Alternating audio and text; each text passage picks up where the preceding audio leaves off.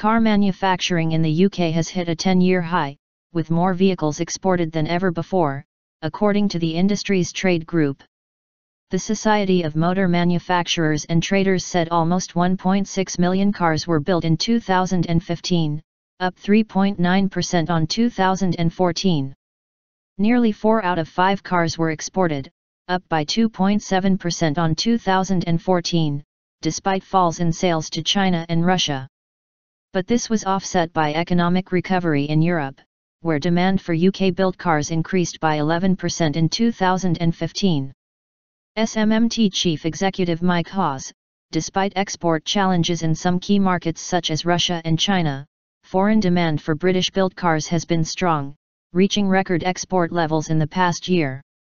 Europe is our biggest trading partner and the UK's membership of the European Union is vital for the automotive sector in order to secure future growth and jobs.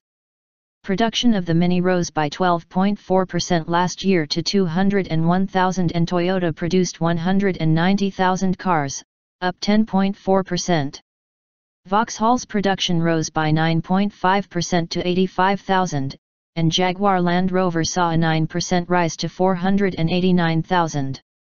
However, Nissan recorded a 4.7% reduction, to 476,000, and Honda was down by 2%, to 119,000.